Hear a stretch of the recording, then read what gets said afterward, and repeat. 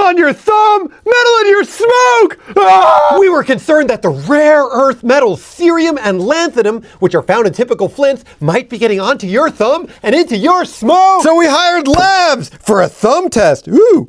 And it showed the regular lighter with a flint was found to contain notably high levels of cerium and lanthanum, rare earth metals, while the piezo lighter, like this, contained cerium and lanthanum below the reporting limit. That's what I want! And then we tested the smoke!